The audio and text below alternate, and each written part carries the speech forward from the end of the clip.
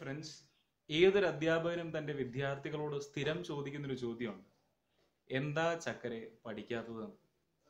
ഇപ്പോൾ പഠിക്കാത്ത വിദ്യാർത്ഥികളോട്, പഠിക്കാൻ കഴിവുണ്ടായിട്ടും പഠിക്കാത്ത വിദ്യാർത്ഥികളോട്, അങ്ങനെ ഒരു ചിന്ത വരാത്ത വിദ്യാർത്ഥികളോട് സ്കൂൾ തലങ്ങളിലാണെങ്കിൽ നമുക്ക് അവരെ തല്ലിപ്പിടിപ്പിക്കാം. ഇപ്പം അതും പറ്റില്ല. കോളേജ് ലെവലൊക്കെ ആണെങ്കിൽ നമുക്ക് ഉപദേശിക്കാൻ മാത്രമേ കഴിയുള്ളൂ. കൂടി വന്നാൽ പാരൻസിനോട് പറയാം, വിളിച്ച് നമുക്ക് നല്ലൊരു വർത്തമാനം പറയാം, ദേഷ്യപ്പെടാം, ഉപദേശിക്കാം. ഇതിൽ കൂടുതലൊന്നും ചെയ്യാൻ പറ്റില്ല. കുറച്ചും കൂടി ഒന്ന് ആലോചിച്ച് നോക്കിക്കഴിഞ്ഞാൽ അവനെ പഠിപ്പിച്ചേ അടങ്ങൂ എന്ന് നമ്മൾ തീരുമാനിച്ചെടുത്തു കഴിഞ്ഞാൽ ഇപ്പം നമുക്ക് ഹിപ്നോട്ടിസം പോലുള്ള സ്യൂഡോ സയൻസസ്, അതിന് ശാസ്ത്രീയ വശമൊന്നുമില്ല, പക്ഷേ ഹിപ്നോട്ടിസം പോലുള്ള എന്തെങ്കിലും വശം ഉണ്ടെന്നാണെങ്കിൽ നമുക്ക് അവനെ വേണമെങ്കിൽ ഹിപ്നോട്ടൈസ് ചെയ്ത് പഠിപ്പിക്കാം. അങ്ങനെയൊക്കെ വേണമെങ്കിൽ ചിന്തിക്കാം. ഇപ്പോൾ സൂര്യ അഭിനയിച്ച 7ാം അറിവ് എന്നുള്ള സിനിമയിൽ ബോധിധർമ്മൻ ഉണ്ടായിരുന്നൊരു കഴിവ് ഇങ്ങനെയാണ് എന്നവർ പറയുന്നു. അതായത് നോക്കുമർമ്മം എന്നുള്ളൊരു കഴിവുണ്ടായതായി വിശ്വസിക്കപ്പെടുന്നു. സത്യമാണോ ഇല്ലയോ എന്നുള്ളത് വേറെ. അപ്പോൾ നോക്കുമർമ്മം വർക്ക് ചെയ്യുന്നത് ഇങ്ങനെയാണ്. അപ്പോൾ ഈ നോക്കുമർമ്മം പഠിച്ചൊരു വ്യക്തി മറ്റൊരാളുടെ കണ്ണുകളിലേക്കോ അല്ലെങ്കിൽ അയാളുടെ ബ്രെയിൻ കേന്ദ്രീകരിച്ച് ഇങ്ങനെ നോക്കിക്കഴിഞ്ഞാൽ മറ്റേ ആളെ നമുക്ക് കൺട്രോൾ ചെയ്യാൻ പറ്റും. ഇപ്പം ഞാനാണ് നോക്കുമർമ്മം പഠിച്ചിട്ടുണ്ടെന്നാണെങ്കിൽ ഇപ്പം ഞാൻ നിങ്ങളെ നോക്കുന്ന ആ ഒരു നിമിഷം നിങ്ങൾ എൻ്റെ കൺട്രോളിലായിപ്പോൾ. അപ്പോൾ നിങ്ങൾ എന്ത് ചിന്തിക്കണം, നിങ്ങൾ എന്ത് പ്രവർത്തിക്കണം എന്നുള്ളത് ഞാൻ തീരുമാനിക്കും. അപ്പോൾ അങ്ങനെയൊക്കെ കഴിവുണ്ടെങ്കിൽ ലോകത്ത് ഒരുപാട് കാര്യങ്ങൾ നമുക്ക് നേടിയെടുക്കാൻ കഴിയും, അല്ലേ? ഇപ്പോൾ നോക്കുമർമ്മം അല്ലെങ്കിൽ ഹിപ്നോട്ടിസം, ഇതിനൊന്നും ശാസ്ത്രീയമായ വശമൊന്നുമില്ല. പക്ഷെ ശാസ്ത്രീയമായി തെളിയിക്കപ്പെട്ട ഇന്ന് ഏറ്റവും കൂടുതൽ യൂസ് ചെയ്യുന്നൊരു വസ്തുതയുണ്ട്. അതിനെക്കുറിച്ചാവാം ഇന്നത്തെ സംസാരം എന്ന് കരുതുന്നു. അതിൻ്റെ പേരാണ് ഒപ്റ്റോജെനറ്റിക്സ്. അപ്പോൾ എന്താണ് ഒപ്റ്റോജെനറ്റിക്സ് എന്നറിയണമെങ്കിൽ ആദ്യം ന്യൂറോൺ ആക്ടിവിറ്റി എന്താണെന്ന് മനസ്സിലാക്കണം. ഇപ്പം നമുക്ക് ഒരാളെ കാണുമ്പോൾ അയാളുടെ വർത്തമാനം കേൾക്കുമ്പോൾ നമുക്ക് പെട്ടെന്ന് ദേഷ്യം തോന്നും അയാളോട്. അപ്പോൾ ഈ ദേഷ്യം എന്നുള്ള വികാരം നമ്മുടെ ബോഡിയിൽ പ്രവർത്തിക്കുന്നത് എങ്ങനെയാണ്? ന്യൂറോൺ ആക്ടിവിറ്റിയിലൂടെയാണ്, അല്ലേ? ഇപ്പം നമുക്ക് ഒരാളെ കാണുമ്പോൾ ഇഷ്ടം തോന്നുന്നു, സ്നേഹം തോന്നുന്നു, അല്ലെങ്കിൽ വേറൊരു സിറ്റുവേഷനിൽ പോകുമ്പോൾ വിഷമം തോന്നുന്നു. ഇതിനൊക്കെ കാരണം, അല്ലെങ്കിൽ ഇങ്ങനൊരു ഫീലിംഗ് വരാൻ കാരണം, അത് ബോഡിയിൽ എക്സ്പ്രസ് ചെയ്യുന്ന റീസൺ എന്ന് പറയുന്നത് ന്യൂറോൺ ആക്ടിവിറ്റി മുതലാണ്. അപ്പോൾ ഈ ന്യൂറോൺസ് പരസ്പരം കമ്മ്യൂണിക്കേറ്റ് ചെയ്യുന്നതും ഈ പറയുന്ന ഫീലിങ്സ് എക്സ്പ്രസ് ചെയ്യാൻ വേണ്ടി യൂസ് ചെയ്യുന്നത് ഇലക്ട്രിക്കൽ സിഗ്നൽസ് ആണ്. ഇപ്പം നമ്മുടെ സെൽ മെംബ്രെയിൻ്റെ ഒരു സ്ട്രക്ചർ നോക്കുകയാണെങ്കിൽ സെൽ മെംബ്രെയിൻ്റെ 2 സൈഡിലും, അകത്തും പുറത്തുമായിട്ട് നമുക്ക് ഒരുപാട് അയോൺസ് ഉള്ളതായിട്ട് നമുക്ക് മനസ്സിലാക്കാം.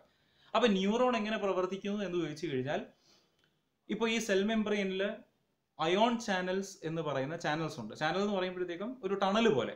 അപ്പോൾ ആ ടണൽ തുറക്കുകയും അടയ്ക്കുകയും ചെയ്യും. അപ്പോൾ ഈ ടണൽ തുറക്കുമ്പോൾ പുറത്തു നിന്ന് ഒരുപാട് അയോൺസ് അകത്തേക്കും, അകത്തു നിന്ന് ഒരുപാട് അയോൺസ് പുറത്തേക്കും ഫ്ലോ ചെയ്യും. അപ്പോൾ അങ്ങനെ ഫ്ലോ ചെയ്യുന്ന ഒരു കണ്ടീഷനെയാണ് നമ്മൾ ആക്ഷൻ പൊട്ടൻഷ്യൽ എന്ന് പറയുന്നത്. അപ്പോൾ ഒരു ന്യൂറോൺ എന്ന് പറയുന്ന ആ സെല്ലിനെ പ്രവർത്തിക്കണം എന്നാണെങ്കിൽ ചെയ്യുന്നത് എന്താണെന്ന് വെച്ച് കഴിഞ്ഞാൽ, നമുക്ക് ഇങ്ങനെ ഒരു ഫീലിംഗ് ഉണ്ടാകുന്ന സിറ്റുവേഷൻ വരുമ്പോൾ ആ ന്യൂറോൺസ് ഈ ചാനൽ അങ്ങോട്ട് തുറക്കും. ചാനൽ തുറക്കുമ്പോൾ അയോൺ ഫ്ലോ ഉണ്ടാവും. അയോൺ ഫ്ലോ ഉണ്ടാകുന്ന സമയത്ത് സംഭവിക്കുന്നത് ആക്ഷൻ പൊട്ടൻഷ്യൽ ക്രിയേറ്റ് ചെയ്യപ്പെടുകയും ആ ആക്ഷൻ പൊട്ടൻഷ്യൽ ഇലക്ട്രിക്കൽ സിഗ്നൽസ് ആയിട്ട് ട്രാൻസ്ഫർ ചെയ്തിട്ട് നമുക്ക് ആ ഫീലിംഗ് ഉണ്ടാക്കും. ഇതാണ് യഥാർത്ഥത്തിൽ ന്യൂറോണിൻ്റെ പ്രവർത്തനം എന്ന് പറയുന്നത്.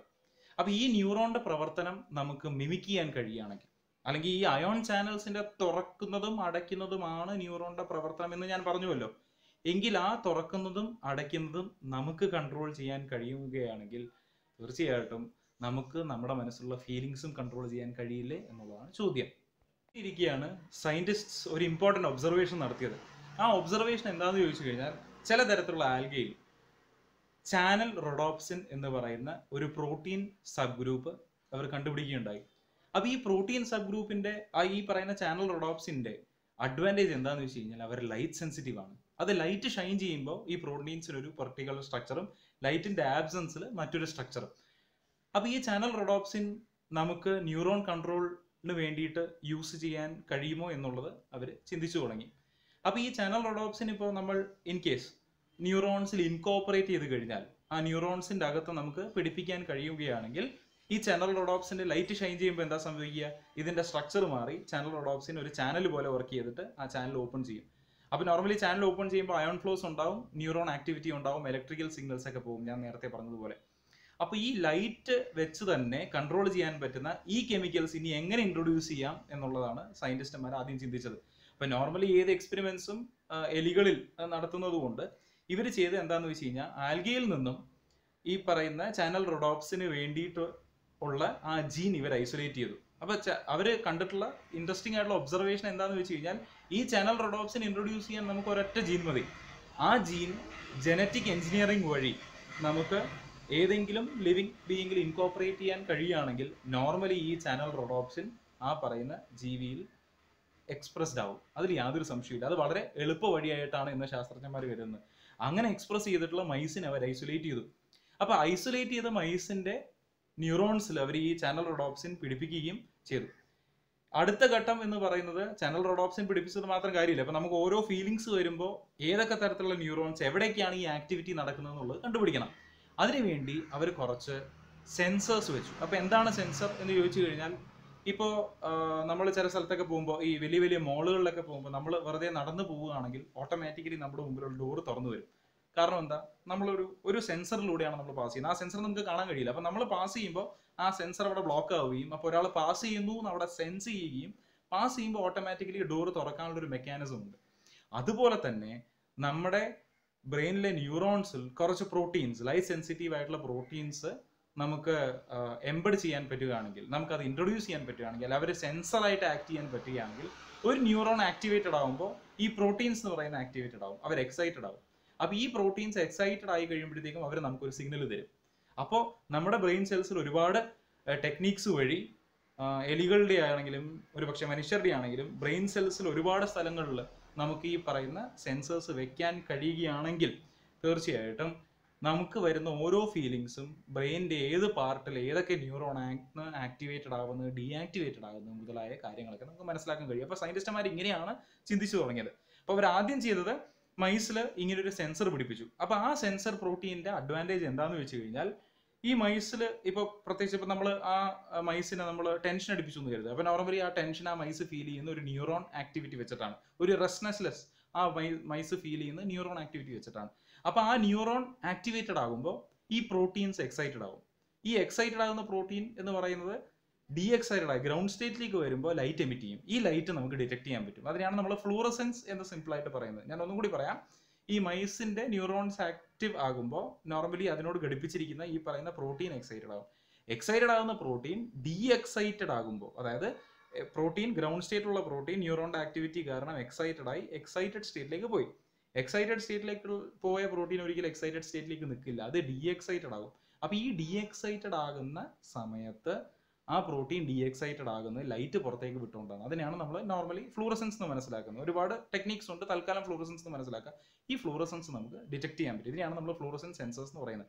അപ്പോൾ ഇവർ ചെയ്തത് മൈസിന്റെ പല ഫീലിങ്സ്, പ്രത്യേകിച്ച് ഈ റെസ്റ്റ്ലെസ്നെസ് അല്ലെങ്കിൽ ടെൻഷൻ എന്നുള്ള ഫീലിംഗ് ഈ പറയുന്ന സെൻസേഴ്സ് കൊണ്ട് ഏത് ന്യൂറോൺസ് ആണ്, എവിടെയാണ് ഈ പറയുന്ന ഫീലിംഗ് ആ മൈസിന് ഫീൽ ചെയ്യുന്നത് ഇവർ മനസ്സിലാക്കിയതിന് ശേഷം ഞാൻ നേരത്തെ പറഞ്ഞ ആ റോഡോപ്സിൻ അവരവരെ ഇൻട്രൊഡ്യൂസ് ചെയ്തു.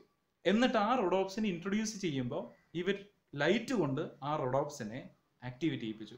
അതായത് മൈസിന്റെ ഏത് ന്യൂറോണാണ് അല്ലെങ്കിൽ ഏത് സെല്ലാണ് മൈസിന്റെ റെസ്റ്റ്ലെസ്നെസ്, ടെൻഷന് കാരണമായത് എന്നുള്ളത് സെൻസേഴ്സ് കൊണ്ട് ഇവർ മനസ്സിലാക്കിയിട്ട് ആ പൊസിഷനിൽ ഇവർ ചാനൽ റോഡോപ്സിൻ ഇൻട്രൊഡ്യൂസ് ചെയ്തു.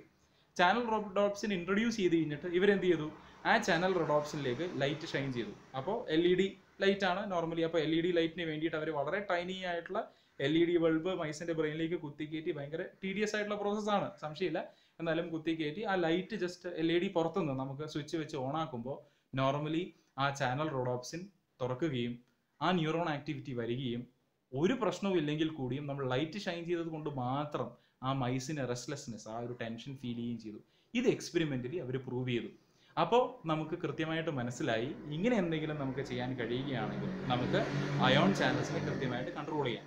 അപ്പോൾ ഇവരുടെ പ്രവർത്തനം എങ്ങനെയാണെന്ന് ചോദിച്ചു കഴിഞ്ഞാൽ ഞാൻ നേരത്തെ പറഞ്ഞതുപോലെ തന്നെ ചാനൽ റോഡോപ്സിൻ ഇൻട്രൊഡ്യൂസ് ചെയ്യുമ്പോൾ channel rhodopsin normally blue ലൈറ്റിലാണ് work ചെയ്യുന്നത്. അപ്പോൾ ബ്ലൂ ലൈറ്റ് ഷൈൻ ചെയ്ത് കഴിഞ്ഞാൽ ചാനൽ റോഡോപ്സിനുള്ള ആ ചാനൽ തുറക്കുകയും അയോൺസ് അതിൽ കൂടെ ഫ്ലോ ചെയ്യുകയും ചെയ്യും.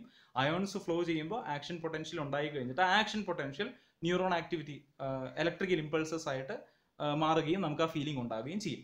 ഇതിപ്പോ ഫീലിംഗ് ഒന്നുമില്ലാത്ത, അപ്പോൾ ഞാൻ നേരത്തെ പറഞ്ഞ പോലെ പഠിക്കാത്തൊരു വിദ്യാർത്ഥിയുടെ പഠിക്കണം എന്നുള്ള ചിന്ത തോന്നുന്ന ഒരു ന്യൂറോൺ ആക്ടിവിറ്റി ആണെന്ന് കരുതുക. എങ്കിൽ ആ ന്യൂറോൺ ആക്ടിവിറ്റി ആക്ടിവേറ്റ് ചെയ്യാൻ വേണ്ടിയിട്ട് ഇതേ ചാനൽ റോഡോപ്സിൻ അവൻ്റെ ബ്രെയിനിൽ നമുക്ക് എംബഡ് ചെയ്യാൻ പറ്റുകയാണെങ്കിൽ അവന് പഠിക്കാൻ തോന്നുന്നില്ല, നാളെ പരീക്ഷയാണ്, ടെൻഷനൊന്നുമില്ല. അപ്പോൾ നമ്മൾ എന്താ ചെയ്യുക, ആ ബ്രെയിനിന്റെ അവിടേക്ക് നമ്മളൊരു ലൈറ്റ് വെറുതെ ഒന്ന് ഷൈൻ ചെയ്ത് കൊടുത്തു കഴിഞ്ഞാൽ ഇവൻ ആ പഠിക്കണം എന്നുള്ളൊരു ഫീലിംഗ് വരും. അങ്ങനെ ഓട്ടോമാറ്റിക്കലി അവൻ പഠിച്ചു തുടങ്ങും. അപ്പോൾ ഇവൻ വേണ്ട എന്ന് വെച്ച് കഴിഞ്ഞാലും ആ ന്യൂറോൺസിനെ നമ്മൾ ആക്ടിവേറ്റ് ചെയ്യുന്നതുകൊണ്ട് നമ്മൾ അവനെ കൊണ്ടുവന്ന് ഫീൽ ചെയ്യിപ്പിച്ചെടുക്കുകയാണ്. മനസ്സിലായില്ലേ? അപ്പോൾ അതാണ് ഈ ചാനൽ റോഡോപ്സിന്റെ അല്ലെങ്കിൽ ഒപ്റ്റോജെനറ്റിക്സിന്റെ ഏറ്റവും വലിയ അഡ്വാൻറ്റേജ്. അതായത് ഒരു ഫീലിംഗും തോന്നാത്ത മനുഷ്യരിൽ അത്യാവശ്യ ഘട്ടങ്ങളിൽ ഫീലിംഗ് തോന്നിപ്പിക്കുക എന്നുള്ളതാണ്. പക്ഷെ നമ്മുടെ ഇന്നത്തെ ദൈനംദിന ജീവിതത്തിലുള്ള പ്രോബ്ലം എന്താണെന്ന് വെച്ച് കഴിഞ്ഞാൽ പലർക്കും ഓവർ ഫീലിങ്സ് ആണ് അല്ലേ. ആവശ്യത്തിൽ കൂടുതൽ ദേഷ്യപ്പെടുക, ആവശ്യത്തിൽ കൂടുതൽ വിഷമിക്കുക, വിഷമിച്ച് വളരെ ഡിപ്രഷനിലേക്ക് പോവുക. അപ്പൊ ഈ ഡിപ്രഷനിലേക്ക് പോവുക, ആവശ്യത്തിൽ കൂടുതൽ ഫീലിംഗ് തോന്നുക, അല്ലെങ്കിൽ ഇപ്പോൾ നാർക്കോട്ടിക്സിനൊക്കെ അടിമയായിട്ടുള്ള ആൾക്കാർ, അതായത് കഞ്ചാവ്, മയക്കുമരുന്ന്, അല്ലെങ്കിൽ എന്താ പറയുക, ഈ ആൽക്കഹോൾസ് ഇതൊക്കെ കുടിക്കണം, അല്ലെങ്കിൽ നമ്മുടെ സിഗരറ്റ് ഇതൊക്കെ വലിക്കുന്ന അങ്ങനത്തെ ശീലമുള്ള ആൾക്കാരുടെ ഈ ആക്ടിവിറ്റീസ് കുറയ്ക്കാനും ഇത് ഉപയോഗിച്ചുകൂടെ എന്നുള്ളതാണ് അടുത്ത ചോദ്യം. അതായത് ഇങ്ങനൊരു ആക്ടിവിറ്റി തോന്നുന്നു, അല്ലെങ്കിൽ അങ്ങനെ ഒരു ഫീലിംഗ് തോന്നുന്നതും ഈ ന്യൂറോൺ ആക്ടിവിറ്റിയാണ്. അപ്പൊ അതിന് നമുക്ക് ചാനൽ റോഡോപ്സിൻ യൂസ് ചെയ്തൊരു കാര്യമില്ല. കാരണം ചാനൽ റോഡോപ്സിൻ ന്യൂട്രോൺ ആക്ടിവിറ്റി കൂട്ടുകയാണ് ചെയ്യുന്നത്. അപ്പൊ ഇതിന് വേണ്ടിയിട്ട് നമ്മൾ ന്യൂറോൺ ആക്ടിവിറ്റി കുറയ്ക്കുന്ന ഒരു സംവിധാനവും കൂടി കണ്ടുപിടിക്കണം. അതിനെയാണ് നമ്മൾ ഹാലോ റോഡോപ്സിൻ എന്ന് പറയുന്നത്. ഇപ്പൊ ചാനൽ റോഡോപ്സിൻ നോർമലി പോസിറ്റീവ് ആയിട്ടുള്ള ചാർജസ് ആണ് ട്രാൻസ്ഫർ ചെയ്യുന്നത്. അപ്പൊ പോസിറ്റീവ് ചാർജസ് ട്രാൻസ്ഫർ ചെയ്യുമ്പോൾ നോർമലി നമുക്ക് ഒരു ന്യൂറോൺ ആക്ടിവിറ്റിയും ആ ഒരു ഇലക്ട്രിക്കൽ ഇമ്പൾസും കൂടുന്നതായിട്ട് നമുക്ക് കാണാം. പക്ഷെ ഹാലോ റോഡോപ്സിൻ നേരെ ചെയ്യുന്നത് Cl- ക്ലോറൈഡ് അയോൺസ് നെഗറ്റീവ് ആയിട്ടുള്ള ചാർജ് ട്രാൻസ്മിറ്റ് ചെയ്യും. അപ്പോൾ നെഗറ്റീവ് ആയിട്ടുള്ള ചാർജ് ട്രാൻസ്മിറ്റ് ചെയ്യുമ്പോൾ നോർമലി നമ്മുടെ മനുഷ്യർക്ക് അങ്ങനെ ഒരു ഫീലിംഗ് ഉണ്ടെങ്കിൽ കൂടിയും ആ ഫീലിംഗ് നമുക്ക് നന്നായിട്ട് കുറയ്ക്കാൻ പറ്റും. അപ്പോൾ ഹാലോ റോഡോപ്സിനും ഇങ്ങനെ തന്നെയാണ്. അത് വർക്ക് ചെയ്യുന്നത് ബേസിക്കലി യെല്ലോ ലൈറ്റിലാണ്. അപ്പോൾ യെല്ലോ ലൈറ്റ് ഷൈൻ ചെയ്യുമ്പോൾ ന്യൂറോൺ ഭയങ്കരമായിട്ട് ആക്റ്റീവായിട്ട് നിൽക്കുന്ന സമയത്ത് ഈ പറയുന്ന ചാനൽ റോഡോപ്സിൻ എന്ത് ചെയ്യുന്നു വെച്ച് കഴിഞ്ഞാൽ അതിന്റെ ചാനൽ തുറന്നു കഴിഞ്ഞിട്ട് നെഗറ്റീവ് അയോൺസ് കൊടുക്കും. അപ്പോൾ നമുക്കുണ്ടാകുന്ന ഫീലിങ്സ് പോസിറ്റീവ് അയോൺസ് കൊണ്ടാണെന്ന് കരുതുക. എങ്കിൽ ഈ നെഗറ്റീവ് അയോൺസ് കൊടുക്കുമ്പോൾ സംഭവിക്കുന്നത് എന്താ, ആ ഫീലിങ്സ് നന്നായിട്ട് കുറയുകയും ചെയ്യും. അപ്പോൾ ഒരുപാട് ഉപദേശിച്ച ആൾക്കാരെ നന്നാക്കുന്നതിലും ഭേദം ഇവരുടെ തലയിൽ ചെറിയൊരു സെൻസർ നമുക്ക് പിടിപ്പിക്കാൻ കഴിയുകയാണെങ്കിൽ, ഈ ഹാലോ റോഡോപ്സിൻ എന്നുള്ള ആ സെൻസ് അല്ല ആ ഒരു കെമിക്കൽ നമുക്ക് പിടിപ്പിക്കാൻ കഴിയുകയാണെങ്കിൽ ഒന്ന് ചിന്തിച്ചു നോക്കൂ. ലൈറ്റ് ഷൈൻ ചെയ്ത് കഴിഞ്ഞിട്ട് ഇവർക്ക് വരുന്ന ആ മോശം എന്ന് നമ്മൾ കരുതുന്ന പല ഫീലിങ്സും നമുക്ക് ഇല്ലാണ്ടാക്കാം. അപ്പോൾ ഈ ആന്റി ഡിപ്രസൻസ് മുതലായ ഒരുപാട് ഗുളികകളും ഇതൊന്നും യൂസ് ചെയ്യാണ്ട് ഒരു നല്ല ഹെൽത്തി ലൈഫ് നമുക്ക് ലീഡ് ചെയ്യാനും കഴിയും. അപ്പൊ ഇങ്ങനൊരു സെൻസർ ഒരുപക്ഷെ ഇപ്പോഴല്ലെങ്കിൽ കൂടിയും ഒരു 10-20 കൊല്ലത്തിനുള്ളിൽ ഇപ്പോൾ ഇങ്ങനെ സെൻസേഴ്സ് ആർട്ടിഫിഷ്യൽ ആയിട്ട് നമുക്ക് ബ്രെയിനിൽ, ഇപ്പൊ നമ്മൾ പേസ് മേക്കർ ഒക്കെ വർക്ക് ചെയ്യുന്ന പോലെ ആർട്ടിഫിഷ്യൽ ആയിട്ട് ബ്രെയിനിൽ നമുക്ക് ഇൻട്രൊഡ്യൂസ് ചെയ്യാൻ പറ്റും എന്ന് തന്നെയാണ് ഞാൻ വിശ്വസിക്കുന്നത്. അപ്പൊ അങ്ങനെ ഇൻട്രൊഡ്യൂസ് ചെയ്യുമ്പോൾ നമ്മുടെ ഈ ട്രാങ്ക്വിലിറ്റി, സമചിത്തത അല്ലെ, നമ്മൾ ഓവറായിട്ട് എക്സൈറ്റഡ് ആകാണ്ട് അല്ലാണ്ട് ഡിപ്രസ്ഡ് ആകാണ്ട് എപ്പോഴും ഒരു പീസ്ഫുൾ ആയിട്ടുള്ള ഒരു സ്റ്റേറ്റിൽ നിൽക്കാൻ സാധിക്കുക എന്ന് പറയുന്ന ഏതൊരു മനുഷ്യന്റെയും ആഗ്രഹമാണ് അല്ലെ. ഈ സമാധാനത്തോടു കൂടി ജീവിക്കുക എന്നുള്ളതാണ് എല്ലാ മനുഷ്യന്റെയും ആഗ്രഹം. നമ്മൾ സന്തോഷിക്കുക, സന്തോഷത്തിന്റെ കൂടെ തന്നെ സമാധാനം കിട്ടുക എന്നുള്ളതാണ് എല്ലാവരും ആഗ്രഹിക്കുന്നത്. അപ്പോൾ ആ ഒരു സമചിത്തത അല്ലെങ്കിൽ ആ ഒരു സമാധാനം നമുക്ക് ഇന്ന് ശാസ്ത്രത്തിലൂടെ നേടിയെടുക്കാം എന്നുള്ളതാണ് നമ്മൾ മനസ്സിലാക്കേണ്ടത്. ഓക്കെ, അപ്പോൾ ഇതിനെയാണ് നമ്മൾ ഒപ്റ്റോജെനറ്റിക്സ് എന്ന് പറയുന്നത്. അപ്പോൾ ഒപ്റ്റോജെനറ്റിക്സ് എന്നുള്ള സംവിധാനം കൊണ്ട് ആൾക്കാർക്ക് നമ്മുടെ ബ്രെയിൻസിന്റെ തോട്ട്സിനെ നമുക്ക് കൺട്രോൾ ചെയ്യാം. അപ്പോൾ ഹിപ്നോട്ടിസം പോലുള്ള സ്യൂഡോ സയൻസസ് അല്ല, യഥാർത്ഥത്തിൽ ഒരു മനുഷ്യന്റെ ഫീലിങ്സിനെ കൺട്രോൾ ചെയ്യാൻ കഴിയുന്ന ശാസ്ത്രം എക്സിസ്റ്റ് ചെയ്യുന്നുണ്ട് എന്നുള്ളത് നിങ്ങൾക്ക് എല്ലാവർക്കും മനസ്സിലായി എന്ന് വിശ്വസിക്കുന്നു. ഒരുപക്ഷെ ഭാവിയിൽ മനുഷ്യരുടെ സമചിത്തത നേരത്തെ പറഞ്ഞ പോലെ മെയിൻറ്റെയിൻ ചെയ്തിട്ട് നല്ല നാഗരികത സൃഷ്ടിക്കാൻ വേണ്ടിയിട്ടും ഈ സയൻസ് ഭാവിയിൽ ഉപയോഗിക്കപ്പെടാം എന്നാണ് ഞാൻ വിശ്വസിക്കുന്നത്. അപ്പോൾ ഒപ്റ്റോജെനറ്റിക്സിനെ കുറിച്ചൊരു ചെറിയ ഐഡിയ നിങ്ങൾക്ക് കിട്ടിയെന്ന് വിശ്വസിക്കുന്നു. കൂടുതൽ ഐഡിയാസ്, കൂടുതൽ വീഡിയോസിന് വേണ്ടി അടുത്ത ആഴ്ച വരെ കാത്തിരിക്കുക. ഇതുവരെയുള്ള എല്ലാ സഹായത്തിനും താങ്ക് യു. ബൈ.